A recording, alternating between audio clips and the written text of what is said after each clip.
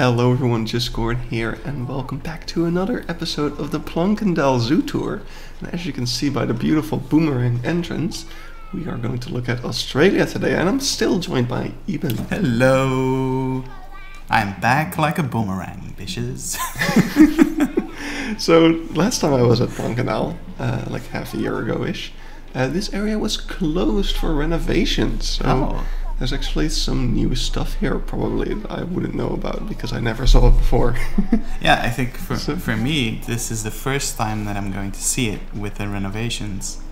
But it's also been like a year since I went there, so I'm not entirely sure what is going to be new and what is going to be old. So, yeah, this area also just has some really nice theming. Oh yeah, for sure. This is also the area with some of the animals that I never got to see, and I think I've been to. I think I've checked it, and I think it was like 5 or 6 times that I've been there since I was a kid. And certain animals I've never seen, and especially in this area, which are not these animals. These are the ones that I always saw. But yeah, I love this kind of aviary. I mean, it's. I like the integration with the wooden structure. Like it's not like, oh, here's a very obvious clear aviary. They try to hide it a bit, which I always like. Yeah, I mean, I'm just a fan of the aviaries with wooden posts and stuff like that. Beeksebergen has them all over the place. It just gives it a more naturalistic and nice vibe. Yeah, exactly. I also like aviaries that can actually feature like trees, because sometimes you have like these aviaries that are just like very empty because there's not much in terms of plants. But when they are able to put in trees, I'm like, yes, that's the thing I want. Yeah. I also like it when the trees are just part of the support structure of the aviary. You see that sometimes as well. But yeah, here's a truck. Yeah, I think this is new.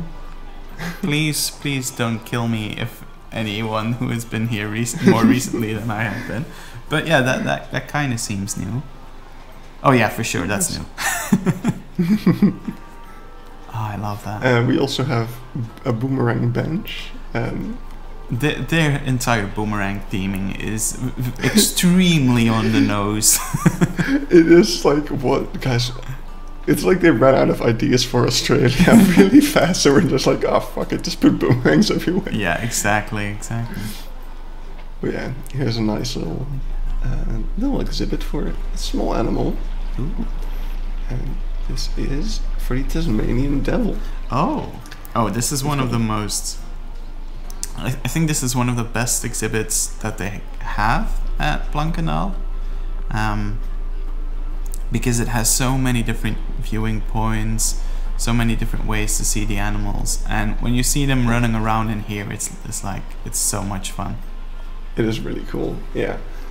And we also have a little building in the back, of course, the backstage, which I think that's actually what we saw on the other side of last episode when we looked from the outlook, basically. Yeah, and I think originally this is the part that was part of the older exhibit, and the part where you're going to now is the newer part, which is, in my opinion, the best part of this. Oh, there we go. There we go. Lovely. These little devils, they do nothing but running around oh my god. Boomerang door handles, of course, the staple for Australia. Yeah, for sure. Like, ask any Australian and they will tell you they have boomerangs as door handles. But yeah, no, this habitat, it like wraps all the way around you, and yes. There you go. Again, it's lovely. Oh yeah, and it has like a bunch of cool signs as well, if they're still there, because I don't know if they were removed during the renovation. I don't recall. I don't know which signs you're talking about. So. There's like the really typical, stereotypical Australian signs, like, oh, watch out for the devil. Like those road signs, but with a Tasmanian devil on it. Yeah. I feel like if I saw them, I would have recorded them. Yeah, I think you would have. So it feels like they've got rid of them, which is kind of a shame, because I'll see. I think I still have pictures of of those signs, so I'll upload them and I'll send them to you.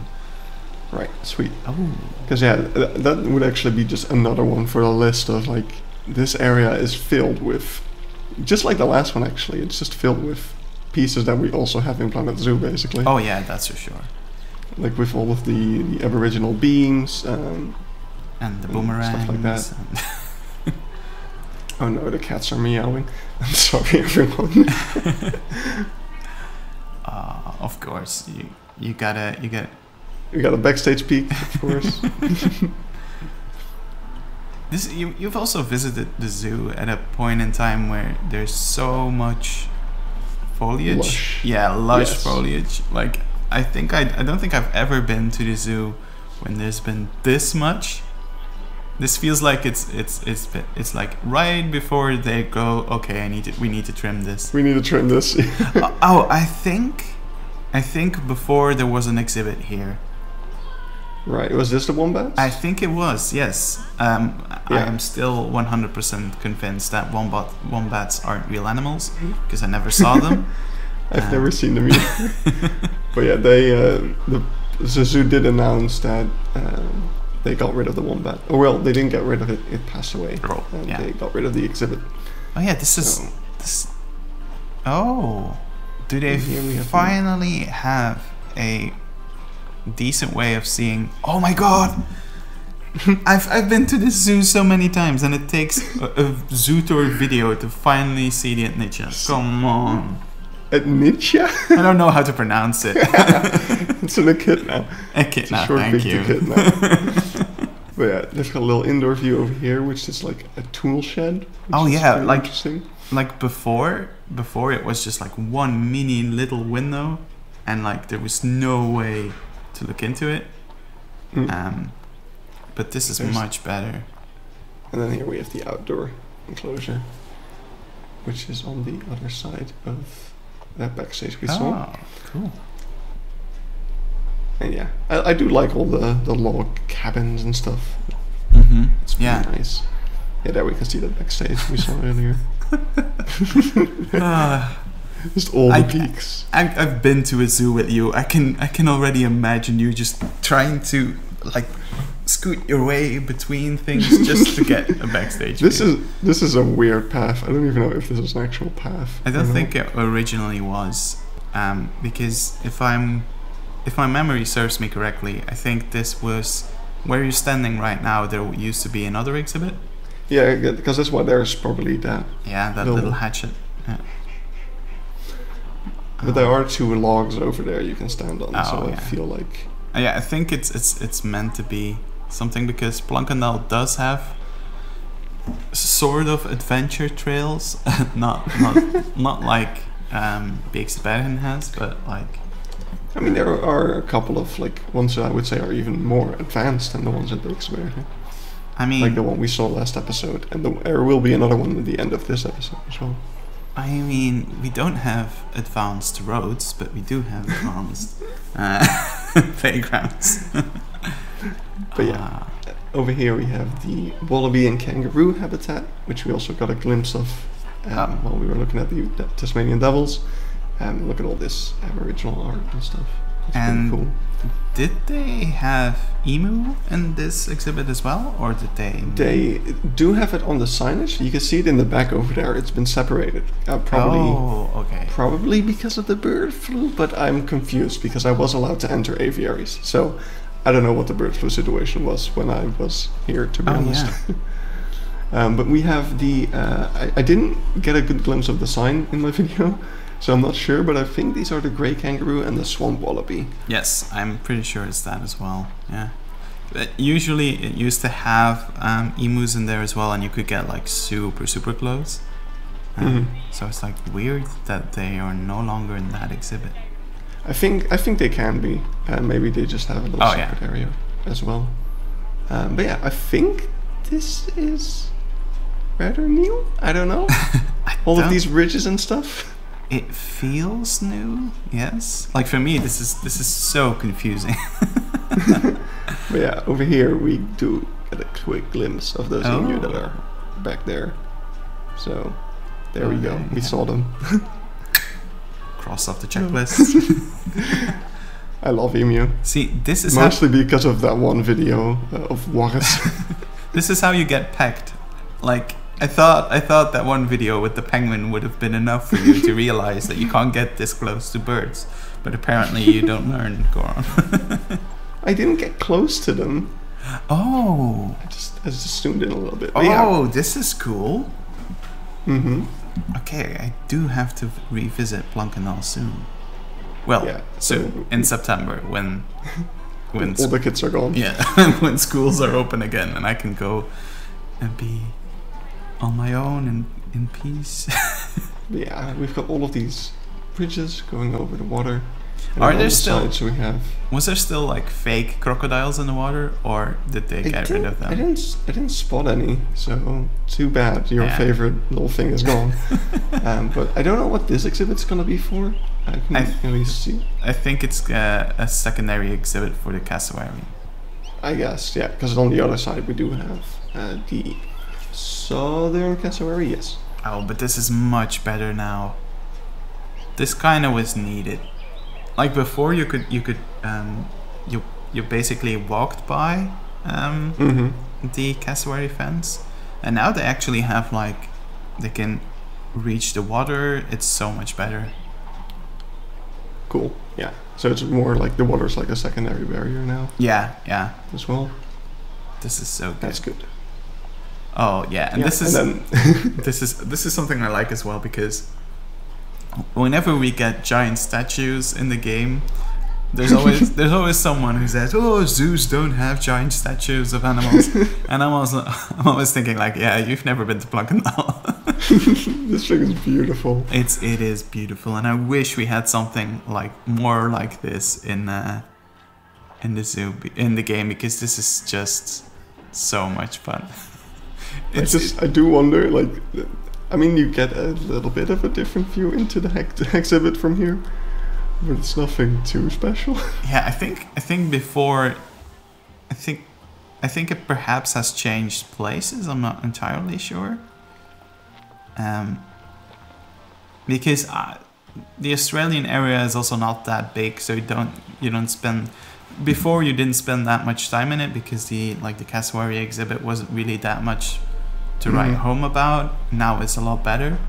So for me, it's like really trying to remember, like, oh, what was here and what has changed. And I do know that your favorite animals are in this area, so that's good. Yeah. Great, thank you. So sadly, this little house was closed. Oh. Still. I'm not sure why. But this is a little house that has a couple of exhibits in it. So you've got the blue-tongued skink. You could kind of look from the outside in a little bit, especially for these guys. So we have the blue-tongued skink. So that was really nice. I think this is the first time I saw them in any zoo. Oh yeah. I guess they are maybe rearranging the setup a bit, because it was kind of set up in a way that you kind of sometimes bumped into each other. Right. So perhaps they were updating that a bit. Yeah, I think this exhibit is for a ridge-tail monitor. Yes, and you can see him. He has a camera with him. Yeah, there you go. That thing should be in there. I don't know where, I can't really spot it. And this is for the children's python. I don't know why it's called that.